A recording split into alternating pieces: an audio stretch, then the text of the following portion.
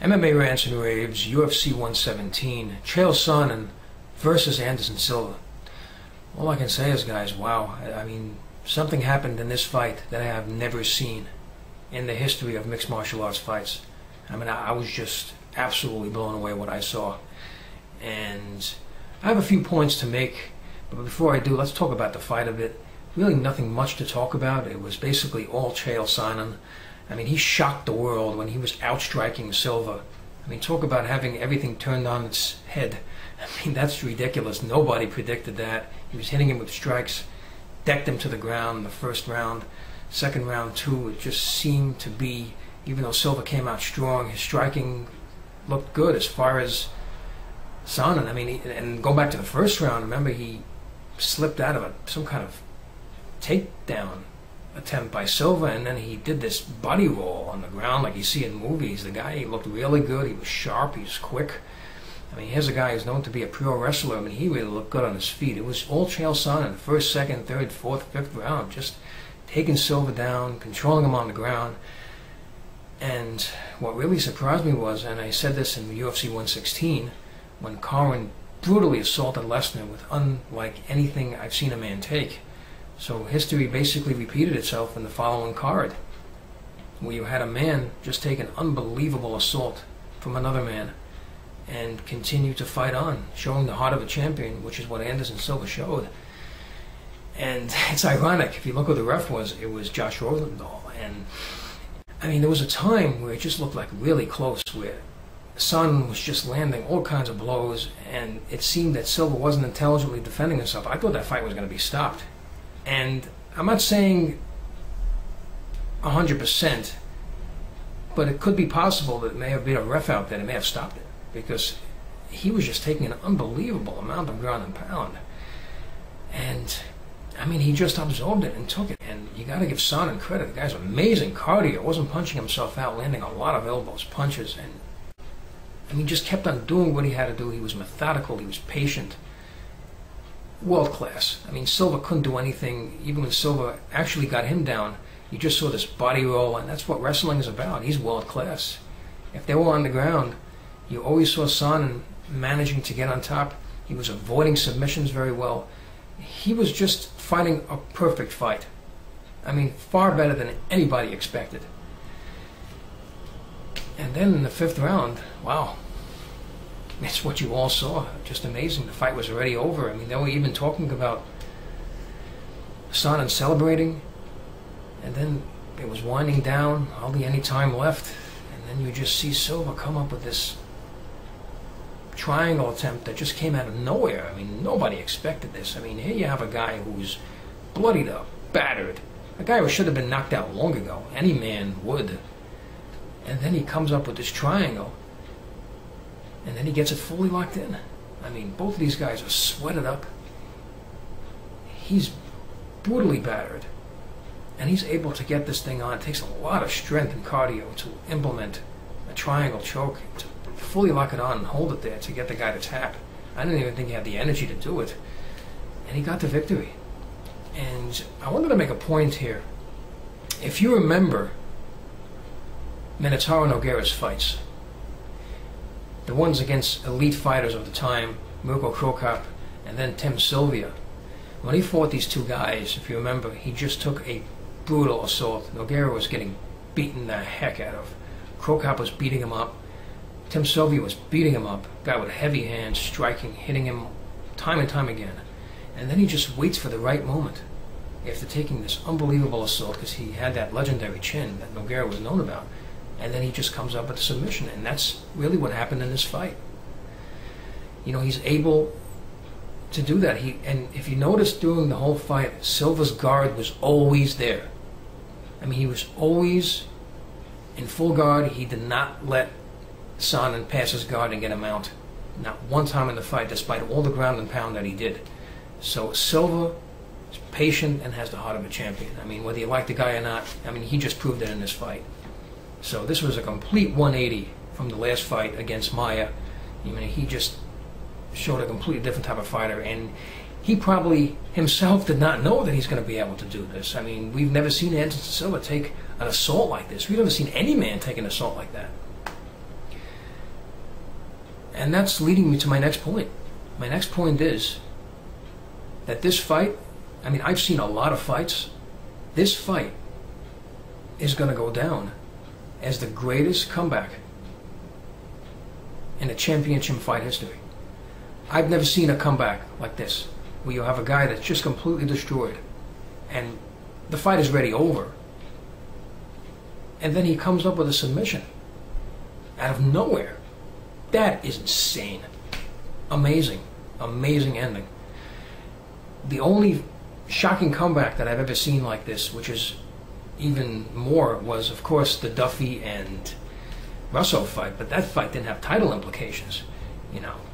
So, you know, this is a much more serious situation where you have a guy who's been so dominant in this weight class for so long, and he's about to lose a fight. I mean, talk about pressure, and talk about being pushed to the limits and then come up with a submission. I mean, that's just amazing. It's just crazy. I just felt bad for Sonnen. It was just like he fought like the perfect fight, and then to lose like that, it's just, it must be really painful. And it's incredible. It's just an incredible fight. And we'd like to know what you think. I mean, do you think this is the greatest comeback in a title fight history? I mean, because I certainly do. I can't remember a title fight that where a guy came back from that kind of, from being down in a fight like that, and just to come back and to win the fight the way he did was just incredible. It was an incredible comeback, the greatest in MMA history as far as I'm concerned. This fight reminds me of when I used to watch other sports, where you have one team beating the other team, and they're leading the entire fight, destroying the other opponent, and then it's like right at the end of the fourth quarter, I mean, if it's a football game, and then you just see this crazy interception out of nowhere, or a fumble that's returned for a touchdown. It was very similar. I mean, and be honest with me, guys, when you watch this fight, right? You all thinking Son is winning it, Son is winning it. And then out of nowhere, that happens. Watching a football game, one team beating the other one. It's like garbage time already, you know?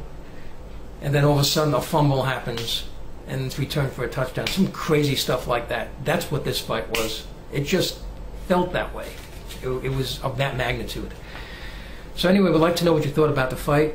If you think it's the greatest comeback in the title fight history, please leave your comments below the video. Rate this video and subscribe, and thank you for tuning in. He was methodical, he was patient, world class. I mean, Silva couldn't do anything. Even when Silva actually got him down, you just saw this body roll, and that's what wrestling is about. He's world class. If they were on the ground, you always saw Sonnen managing to get on top. He was avoiding submissions very well. He was just fighting a perfect fight.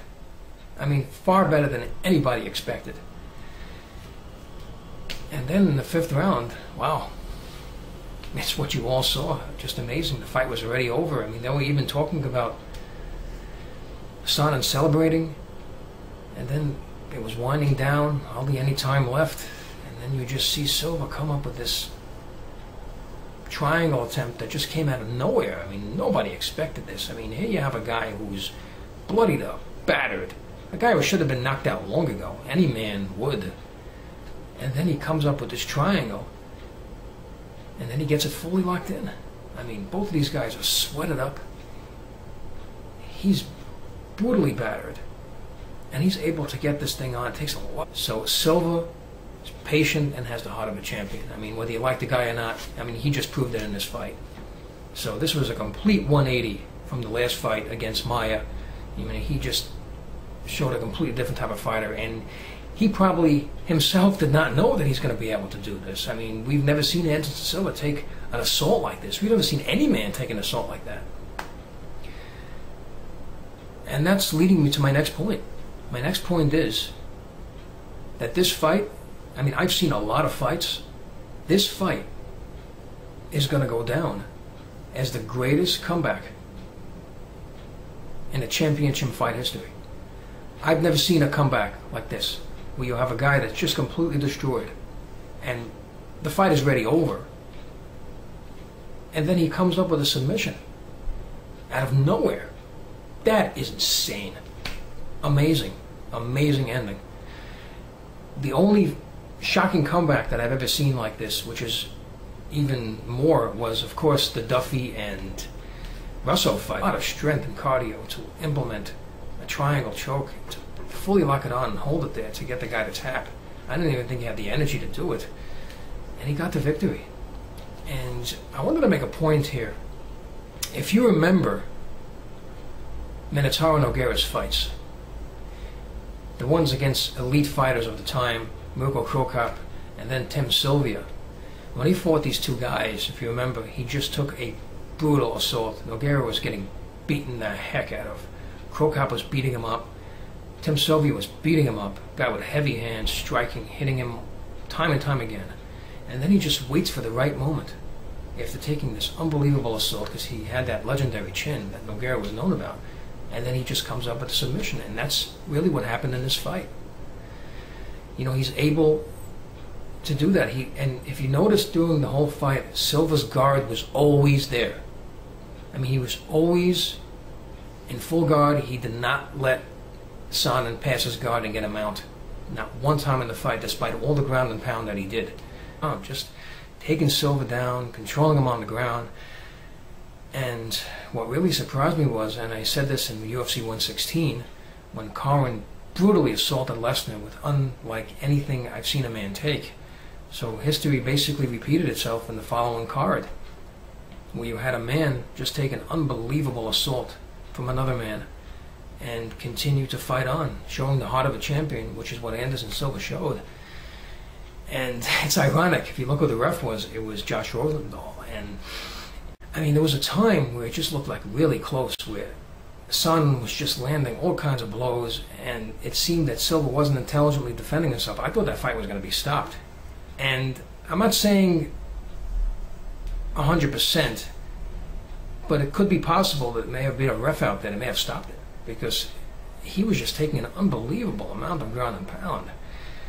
And I mean, he just absorbed it and took it. And you got to give Sonnen credit. The guy's amazing cardio. Wasn't punching himself out, landing a lot of elbows, punches, and I mean, just kept on doing what he had to do. MMA Rants and Raves, UFC 117, Chael Sonnen versus Anderson da Silva. All I can say is, guys, wow. I mean, something happened in this fight that I have never seen in the history of mixed martial arts fights. I mean, I was just absolutely blown away what I saw. And I have a few points to make, but before I do, let's talk about the fight a bit. Really nothing much to talk about. It was basically all Chael Sonnen. I mean, he shocked the world when he was outstriking Silva. I mean, talk about having everything turned on its head. I mean, that's ridiculous. Nobody predicted that. He was hitting him with strikes, decked him to the ground in the first round. Second round, too, it just seemed to be, even though Silva came out strong, his striking looked good as far as Sonnen. I mean, and go back to the first round, remember he slipped out of some kind of takedown attempt by Silva, and then he did this body roll on the ground like you see in movies. The guy, he looked really good. He was sharp. He was quick. I mean, here's a guy who's known to be a pro wrestler. I mean, he really looked good on his feet. It was all Chael Sonnen, first, second, third, fourth, fifth round.